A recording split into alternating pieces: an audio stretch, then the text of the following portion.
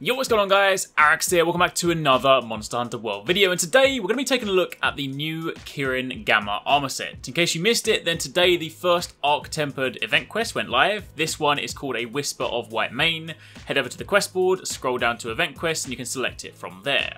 This quest will have you hunt an Arch Tempered Kirin, and if you missed the stream that announced these or my videos going over the details, then Arch Tempered is a new tier of difficulty beyond that of tempered monsters. It's designed to be the biggest challenge yet. There will also be other Elder Dragons getting this treatment in due course, but to kick things off, Capcom thought it'd be fun to let us fight an ultra tough, ultra angry Kirin. So yeah, have fun with that.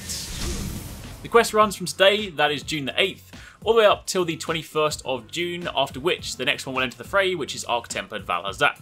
But for those of you guys asking why you want to do this, the answer is the Gamma armor set. Up until now we've had Alpha and Beta sets, but fighting Arch Tempered Kirin will allow you to craft the Gamma armor set. Gamma armor doesn't really change in appearance, and the skills are largely similar to the Alpha and Beta sets, but the skill point distribution is different, and there are a ton of slots. So for those of you guys looking for ways to min-max your builds even further, this could be for you.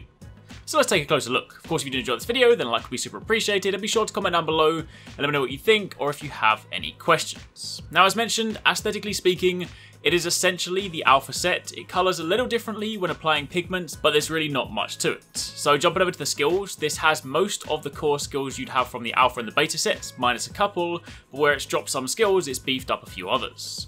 You of course still have the Kirin 3-piece set bonus, Capture Master, which gives you a high chance of increased capture rewards, but let's be honest, that's not really why you're going to be making this set.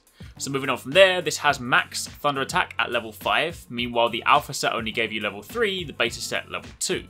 And while yes, a lot of weapons don't need this much Thunder Attack, at least if you're using the crafted options, there are a few now that Call of Tiroth has been added and you have the relic weapon options that can actually take advantage of max Thunder Attack, so there's some value in that.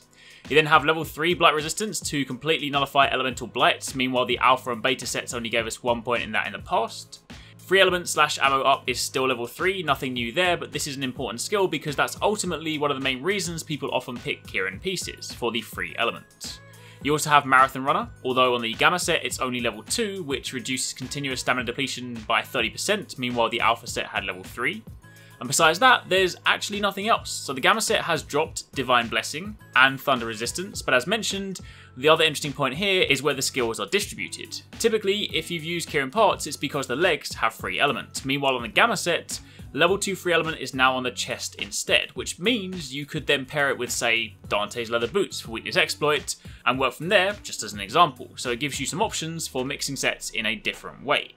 On top of that, it's also all about the slots. The Gamma set has a lot of nice slots. Starting from top to bottom, you have a level 2 slot in the helmet, 2 level 1 slots in the chest, 2 level 2 slots in the arms, 2 level 1 slots in the waist, and a level 3 slot on the legs. And if you compare that to the Alpha and Beta sets, well, the Alpha set had no slots at all, and the Beta set was essentially level 1 slots across the board. So while yes, the Kirin armor as a whole might not be the most appealing option, some of the skills and slots offered by these new pieces will at least give us some more variations in our mix sets. Free element sets have been pretty cookie cutter for a while now, so it'll be interesting to see if the chest piece sees some alternate options. But for the time being, that's pretty much it. That was just a quick look at the Kirin Gamma armor set. Remember, the quest is live until June 21st, so if you want to grab that, then that's your window. Also remember that there will not be a mix set Monday next week because I'll be over in LA for E3. There'll be lots of cool videos coming your way, but there will just not be a mix set Monday. That will continue the week after. So if you do make any new sets using this armor, be sure to submit them and I'll try and pick some of those when I get back. But until then, thank you very much for watching, take it easy, catch you next time, peace out.